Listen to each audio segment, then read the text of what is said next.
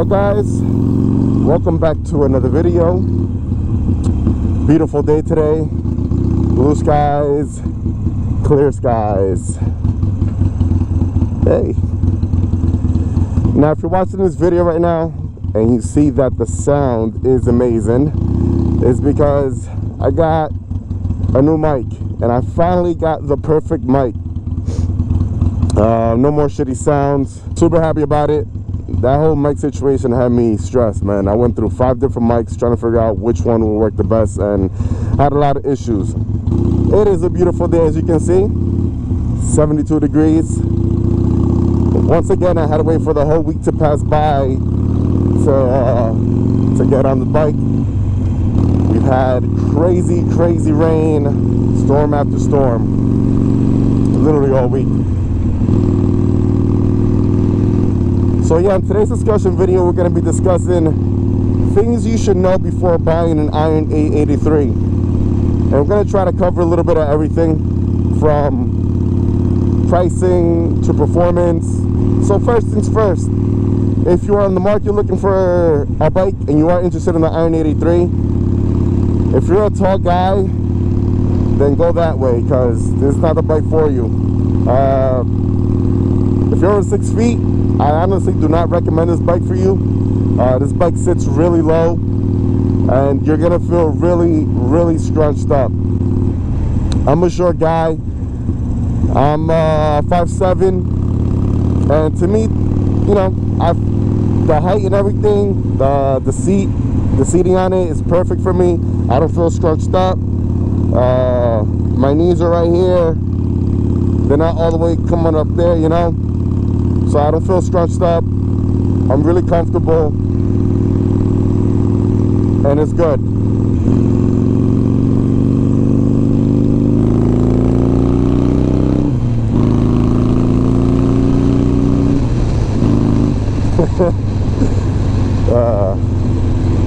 So you know that feeling when you haven't been on your bike for a while, you just want to get on and just want to hit the road. Feels so good, man. So another thing you should know, if you're the type of rider who's gonna be doing long distance rides, and I'm talking about, you know, if you're gonna be riding for over 4 hours in a day or so, this bike is, I kind of don't recommend this bike for you. It's not the most comfortable bike, you know. It's a Sportster, so it's really rough. The suspension of this bike is not the best, but for what I have it, for what I want it for, to me, it's suitable. It's fine. I don't ride that much, you know. I go out, I might go take my bike out for a ride once or twice a week, and I usually mostly for recreational.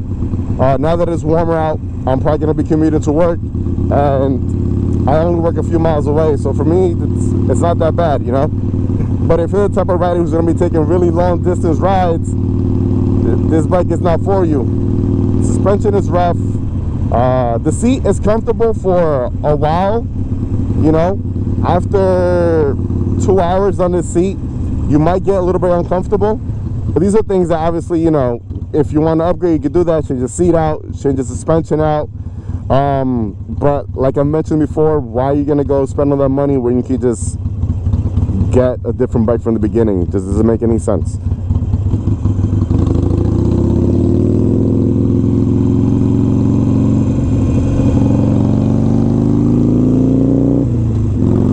Now, performance-wise, if you're looking for an around-the-town bike, if you're looking for a good city bike, something to ride around town, something to stay around local, this is the bike for you. This is a great city bike, great around-the-town bike. Despite of what you hear and everything, this bike is great on taking corners. The lean angle on it is pretty damn good. I like to take my turns a bit aggressive at times and lean over a lot.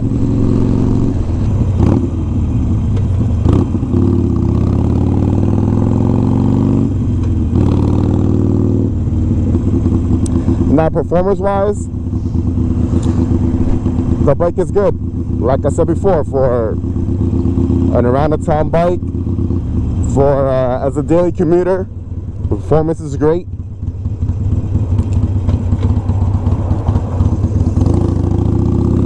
It's definitely a torquey and peppy bike. I have slip-ons on this, but if you even go a step forward and maybe go with a full exhaust system and an air cleaner on it, it's definitely going to give you a big change up. I'm actually right now in the market looking for an air cleaner. And since I have the my slip-ons ready, and I'll probably get a fuel pack, and that's going to give me a little more boost, you know. Not a big crazy amount, but it's going to definitely give me a little boost. So when it comes to performance, it's pretty good. I mean, if you're gonna be trying to keep up with your buddies on the highway, and if they're riding sport bikes, or if they're just hitting like 180 the whole time, you're gonna have trouble keeping up. The max I've hit this bike is around 80, and from what I heard, it kind of taps out around 90. So at 80, yeah, at 80 it does feel like it's giving it its all, and it's about to tap out. But with a few changes here and there, the bike will definitely wake up. Now, another thing you should know is that this bike is definitely an eye catcher. Everybody loves this bike. Even the haters like this bike. It's a beautiful bike. So anywhere you're gonna pull up, you're definitely gonna get that attention. It's definitely a cool looking bike. It's awesome. It's like a raw feel, raw looking bike. It looks like it just came straight out of the 40s.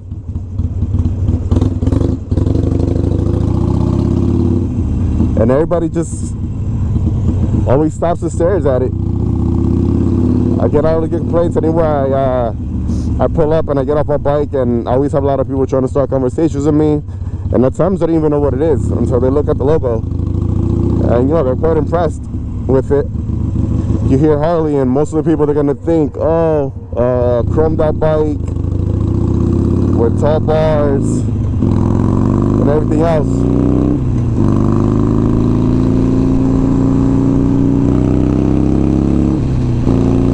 But now they're making out a lot of these all blacked out bikes, which is very different. They look really good, especially the iron. Alright, another thing you should know before getting this bike is that the gas mileage is really good. The tank isn't that big, but it's suitable for me. The type of riding I do, the tank is fine. And the gas mileage on it is not that bad. You're probably gonna get around 40 miles to the gallon, which isn't bad. But you also got to think about what type of riding you're gonna do. Hey, look at my reflection there. I don't know if you guys can see it in the camera, but it looks fucking awesome. Now the pricing for this bike, I think it's at a really good price point. I think you're gonna get a lot for your buck. You're looking at around $8,600 for a brand new bike, and I think it's worth it. I think you're getting a lot of bike for your money.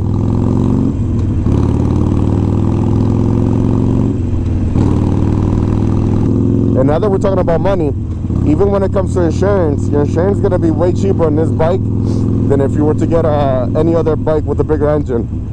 And that's because this bike has a 800cc engine, you know. So the smaller the engine, the cheaper your insurance is. Now this is a Sportster, so you're only gonna have 5 gears on here, as opposed to having 6 gears on the bigger bikes. I really wish this bike had 6 gears, but who knows? I think in the near future they're gonna be changing up this bike a lot. They're probably gonna be adding a lot of different things to it, and hopefully that 6 gear will be one of them. That'd be a pretty nice perk. If you want to hear any more of my ideas of what this bike should have, I'm gonna put the link in the end for another video that I did for 5 things that I wish my Iron 883 had, where I go into detail about the 5 things that I wish my Iron had. And these are things that they could easily, as a company, they could easily, you know, fix, add on, and I think that it'll make the bike much better. Now this bike is really small, so you're able to store it pretty much anywhere. I don't have a garage. I'm not fortunate enough to have a garage in my house, so I keep the bike behind my house and I cover it up. But I'm able to put it in a little nook where it's like completely out of the way, and that's because the bike is, you know, small. So I'm able to do that. What is this? A little gram or something? Now the braking on this bike is okay. I'm not gonna say it's the best, but it has pretty good stopping power. They definitely bite down a lot, and I've never had an issue where, you know, I've had to brake quickly and then, you know, I've said, oh my god, no, I wish I would have had more power to stop even before that. Like, I haven't had that issue yet, so it's pretty good.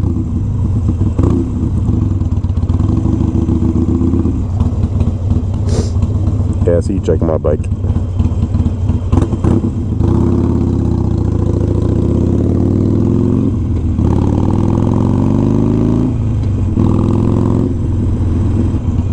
Now, I guess the final thing that I have to say about this bike is that it is definitely a ton of fun. Aesthetically, it's a beautiful bike. It's amazing. It's an amazing bike to ride. I've learned so much. This is my first bike, and I've learned so much riding this bike, about riding, and I've become a better rider because of it.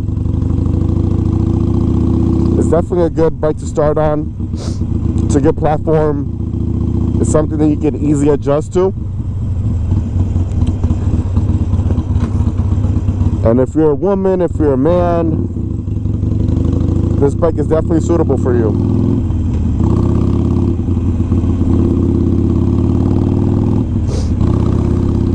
And it's just so, you can do so much to this bike. You can customize it and turn it into a different bike from what it is. From engine to, you know, anything from performance to looks to everything. This bike, there's just so much you can do to it. So you have an affordable bike that you customize and do whatever you want with it. A bike that you can get, and if you're a new rider, you can finish learning on it. You can learn so much from it. You get really comfortable on the road. And, you know, if later down the line you want to trade up something bigger, then you have this bike to thank for it. I love it. I'm completely in love with my bike. I'm pretty happy with my decision that I made when I first got it. And I don't think I would have changed that for nothing. It just sounds amazing. These new engines that they have now, the 107 and the 114s on the bigger bikes, on the Softail lineup, they're not going to give you this type of feeling. This is probably the last, the Porsches are probably the last, I could say, real feel Harley Davidson bikes. And I know I'm probably gonna get a lot of criticism for this down in the comments below, but fuck you, I don't care. The way this engine feels is amazing. It gives you that little Harley Davidson shake. The sound that these exhausts make is perfect. And on these new bikes, you don't get that. You know, they hardly have any engine vibration. They're definitely quieter, you know. This bike definitely makes it, it kind of brings you, it molds you with it. You become one with it and one with the road. And that feeling is, it's even hard to explain. But the way this bike makes me feel is like, man, I'm free to do whatever I want. I feel cool on it. And it's just an amazing looking bike. Come on, guys. Get the fuck out of here. Well, with that being said, thank you so much for watching, guys. If you're new to my channel, like, comment, and subscribe. Make sure to hit that bell button. It's going to notify you anytime I have a new video. I try to upload at least once a week. I have another video coming up, possibly this Sunday, being that it's going to be clear. And if you guys have any ideas, any good options for an air cleaner, please leave the comments down below. Right now I'm a little undecisive. I'm looking in between 3, but I would love to hear your feedback. Drop it down below. If you're gonna get a bike and this is the one you're looking for, I definitely recommend it. Go ahead, try it. Go to your nearest Harley dealership, take it for a test ride, see how you feel on it, and let me know what you think. I love the feedback, guys. And as always, ride safe and enjoy the ride. Peace. And as always, guys, ride safe and enjoy the ride. Peace.